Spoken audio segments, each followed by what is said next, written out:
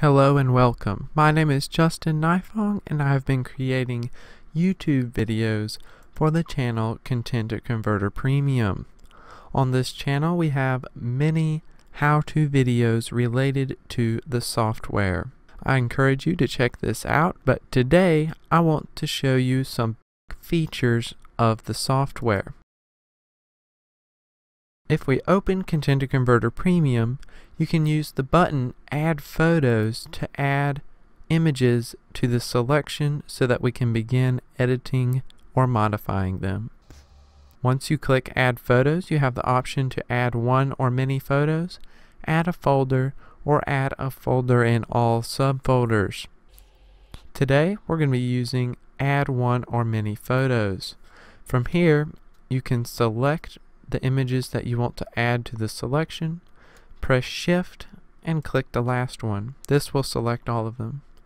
Click Open, and now you can see your images have been imported. In the upper left hand corner you can see that there is a preview of the image that is selected.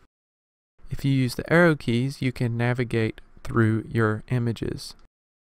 If you would like to remove an image from the selection, just select it and press Delete. You can add more images to the selection by dragging and dropping them, or by using the Add Photos button again. Please note that when you delete an image from the selection, it does not delete the original file, only removing it from the selection. Once you have the images that you want to use imported, click Next. Under the Convert panel, we have the option to convert to a format as well as reduce or enlarge the size of images. For this example, I'm going to leave it on JPEG and put the quality at 100%. We also have the option to preserve metadata, which I'm going to do, and extract preview. This will remove the JPEG preview file embedded into the image if it is available. This is much faster but will result in a reduction of quality. I'm going to uncheck this today. There are multiple presets for reducing or enlarging the size of your images. For this example, I'm going to use increase or decrease by percentage. You can put the zoom factor in. I'm going to use 75%.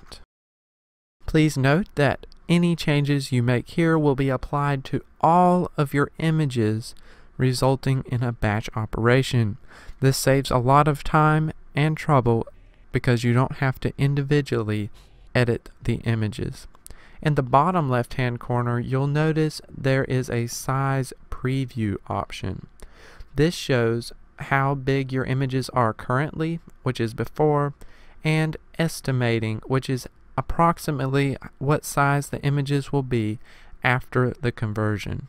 This is very useful when you're trying to save memory on your computer. Once you have your images ready to go, you can click Start. This will start the conversion process. Contenta Converter Premium is now converting the files.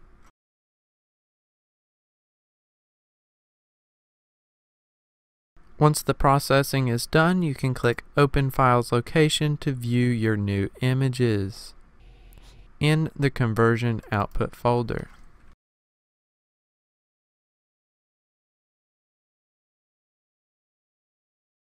I'm going to delete them in this case. Please remember that when you convert a file in Contenta Converter Premium, the original file is not modified and a new one is created.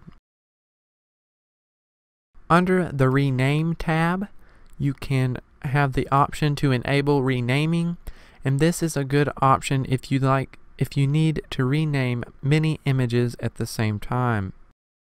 For example, there are a number of presets. We can use file name counter, date-file name, or custom. For this example, I'm going to use custom. There are a number of tags available. For this example, I'm going to use creation day and click Insert. As you can see, the day that the image was taken on is put at the beginning of the file name. I want this to be at the end, so I'm going to select it, use Ctrl or Command X to cut, and Ctrl or Command V to paste. Now you can see that the day that the image was created on is at the very end. There are many options. This is just a quick example. I would encourage you to take the time to look through these and find the ones that are relevant to your images.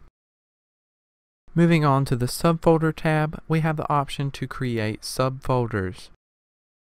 This will create automatic subfolders organizing your images based on the metadata. This is very useful and saves a lot of time. Again, there are several presets. You can have full customization of your folders.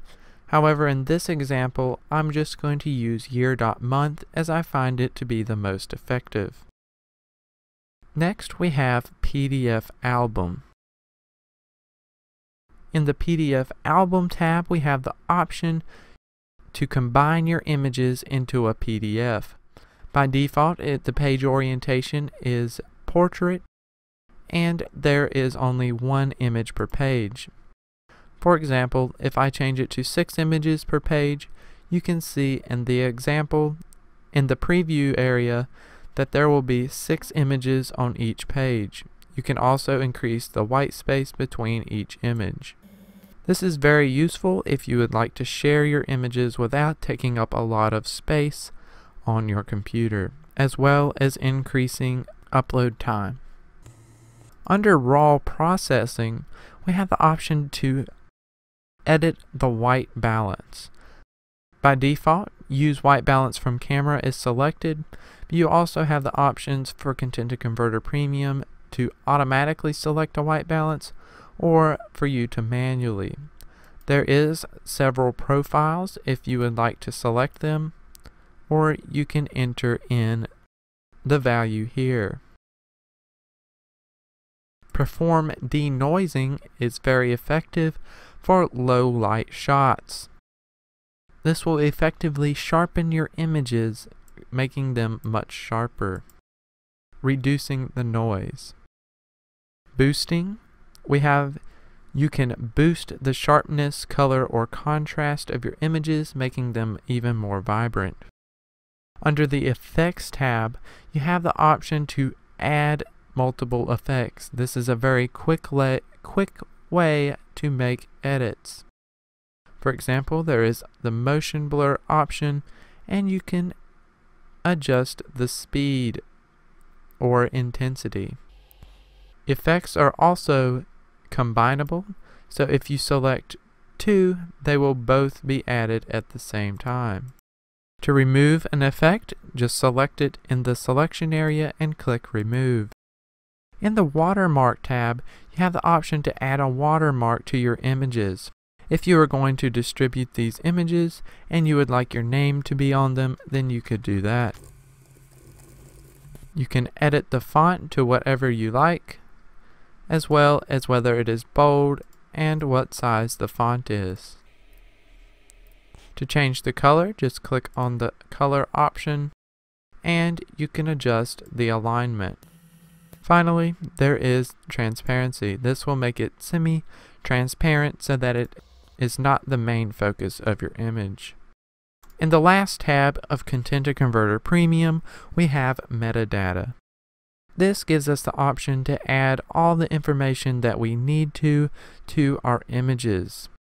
Not only is this useful for legal or copyright purposes, but also if you're searching for your images, it will also search the metadata.